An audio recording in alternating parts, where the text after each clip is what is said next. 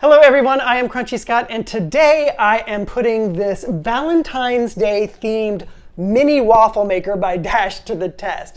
What I'm going to be doing is, instead of making waffles, I am going to make a sugar cookie, a Valentine sugar cookie, of course. I am using Sweet Loren's. These are plant-based cookies and they are delicious because I want to keep this all vegan. These are about $4 and this mini Dash waffle maker was about $13 at Target. And I'm hoping that together they will make a nice Valentine's Day connection. So why am I doing this apart from the whole viral aspect of cooking something that's not a waffle in a waffle maker? Well, I am down 8 glorious pounds here in the new year and I'm trying to keep that train moving that way. And the idea of having a dozen freshly baked cookies in my house is really scary, but one delicious cookie is just right and I deserve it. And I also want to figure this out so that you can also make a Valentine's Day cookie that's really special for your own Valentine. Here is a nice close-up of our waffle maker. I love this pink color. It's just so beautiful. It's one of my favorite shades of pink. Now, before I plug it in, I just kind of wanted to show you everything. It's really small. You can see that's the size of my hand. Not that I have huge hands. And on the inside, you can see the indents that will make the actual waffle little impressions that are usually just the little square cup. And you can see there are cute little X's and O's. And oh my gosh, I don't think I realized they're not just X's and O's, they're X's and hearts. That's so adorable. Man, that's so cute. Okay, so it's gonna be about 4 inches in diameter, which is what it says on the box, which I think makes a good size for a size waffle for a kid. I would say I would probably eat 2 waffles. It is the perfect size for a cookie though. A 4-inch cookie is a really good size cookie. So I'm gonna plug it in. I have a feeling you're not going to be able to see this, but the blue light comes on when the waffle maker is heating up. And when the blue light goes off, then that means it's ready to rock and roll. So you probably can't see it, but the blue light is on. It is heating up. There's some warmth there. So I do have my cookie dough sitting out on the counter here for about 10 minutes just to kind of warm things up. I don't want to put something cold in there and try and force down the top lid. So I've let it warm up to room temperature. And I actually also shaped it into a nice little disc here just to see if the cookie would make a nicer shape inside of the waffle maker. I think eventually it's gonna we're gonna need maybe one and a half or 2 of these little cookie dough scoops, but I think we have to do a sacrifice first. We have to do 1 and test it out. The light is off, this is heated, and let's go ahead and put our cookie there in the middle. Oh, I've heard a little sizzle. How cool is that? Hopefully, since I'm closer up, you can see the little X's, hearts, and O's a little bit better. Okay, close this baby up, and you don't need to necessarily force it down. I have no idea how long this is gonna take. I think I'm gonna check it after like 2 or 3 minutes because, you know, it's direct heat. I think the actual instructions in the oven are like 8 to 10 or 12 minutes, something like that. This is direct heat on both sides, so I think it's gonna cook a little bit faster. I will say, whenever I use a waffle maker myself, I use some spray. And I see a lot of people online doing that. I did not do that for this one. We will see how it goes.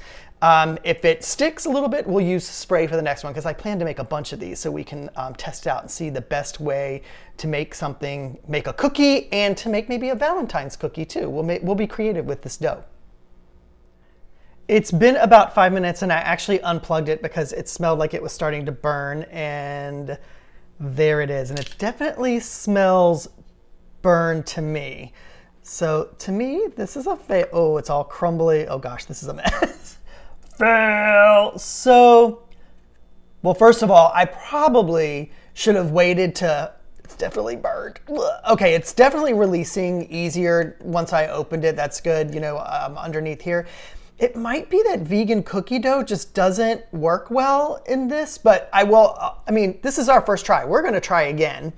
So what I will do is I will scrape all this out. That was a 1 inch, sorry, not 1 inch, 1 ounce ball of cookie dough. I'm wondering if a 2 ounce ball would maybe do a little bit better because it would spread more evenly and cook more evenly. So we'll try that next.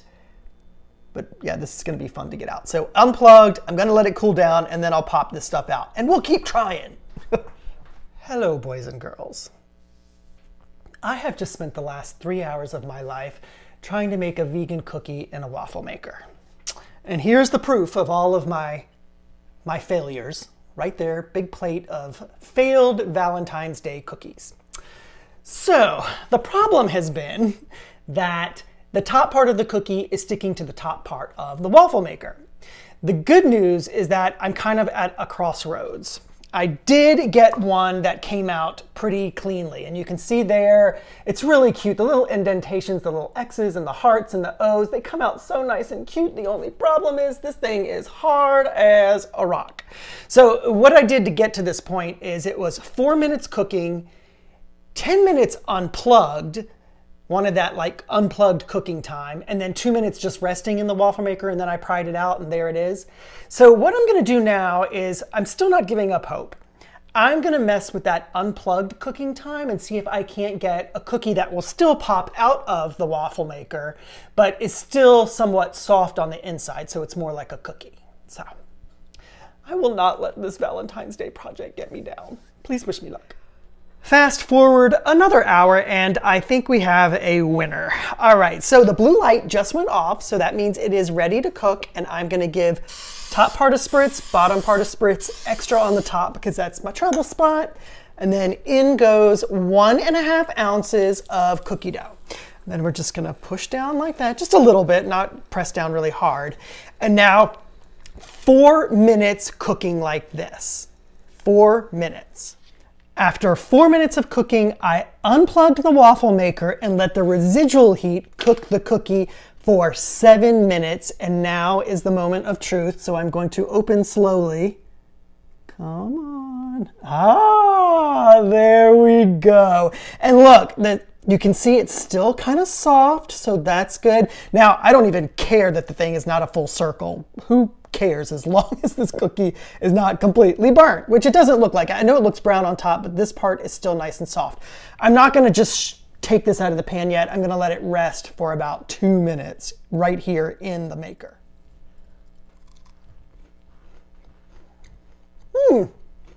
Okay.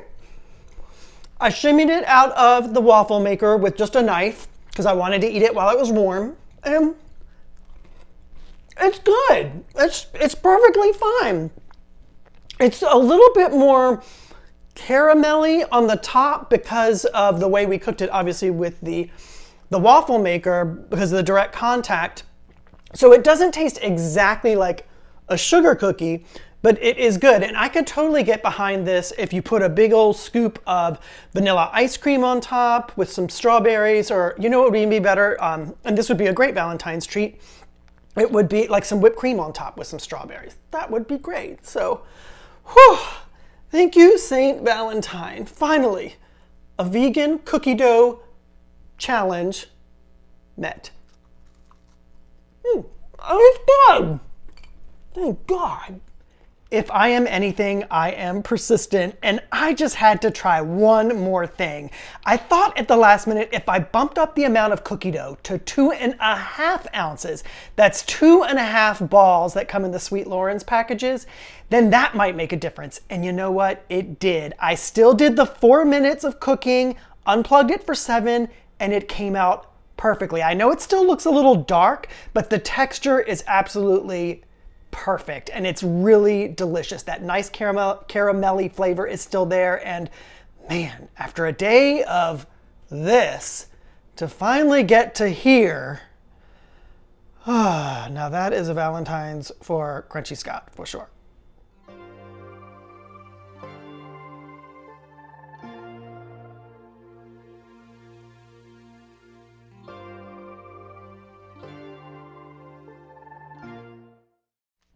So that nobody gets mad, I feel like I should point out that neither Sweet Loren's or Dash ever claimed that their products could do what we just did today.